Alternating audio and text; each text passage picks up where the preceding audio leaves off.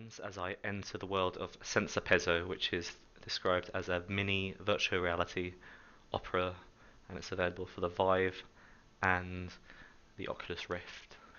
So it's basically an on-rails experience, and let's see what it's like.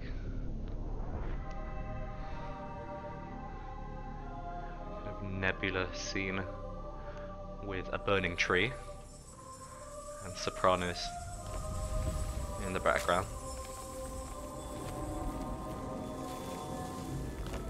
Flames bursting from the trunk.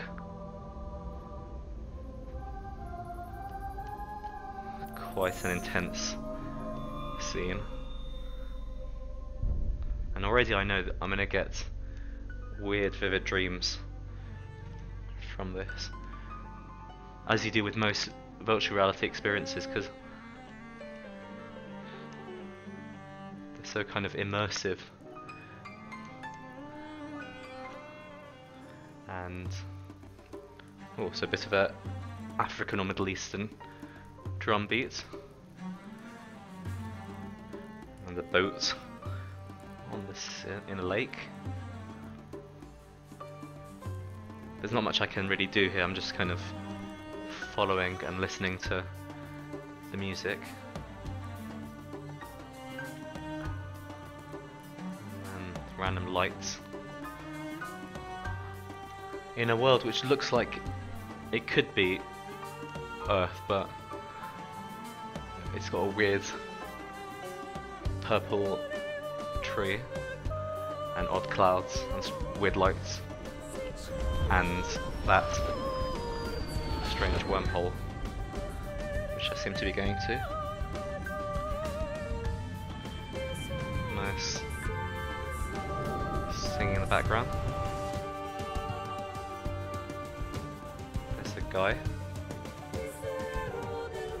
doing weird movements.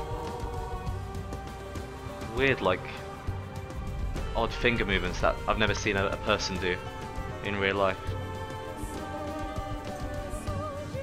That's weird. And another guy.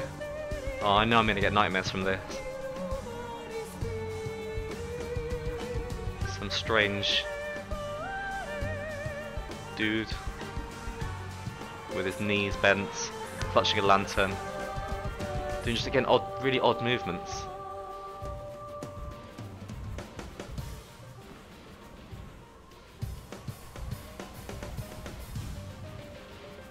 Interesting. What the hell is that?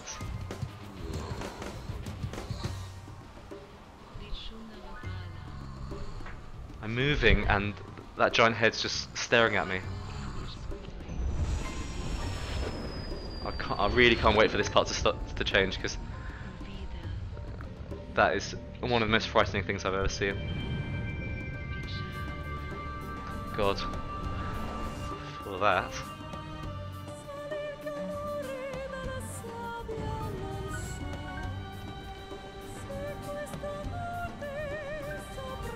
So there's a guy there in a nice waistcoat and bow tie. And I've gone to slow motion. At least this guy looks to have more kind of natural movements, whereas those first two are frightening. Good.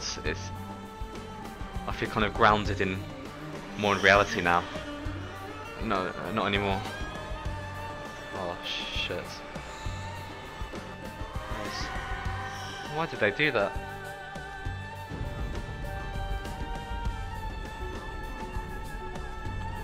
My controllers aren't doing anything, but if they would, I'd just shoot a flare into the sky. They say, save me from this apocalypse. Having said that, it really is quite stunning visually, and the music's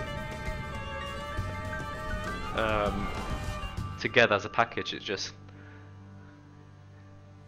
is a really intense experience, which is even getting more and more intense now that I'm in what looks like some kind of volcano with flames shooting out from lava flows and clouds of fiery gas.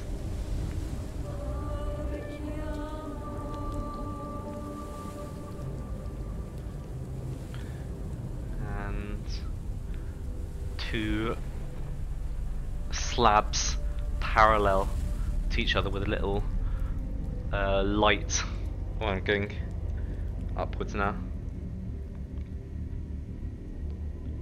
Now I'm scared of heights, and I've always wanted to know how it would translate to virtual reality experience, and it kind of does. Even though I'm in a really artificial construct here, I'm still getting kind of small kind of feelings of vertigo.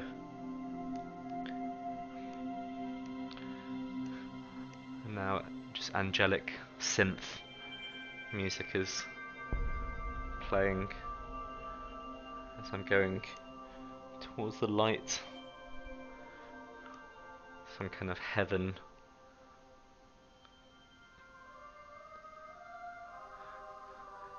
Angelic song.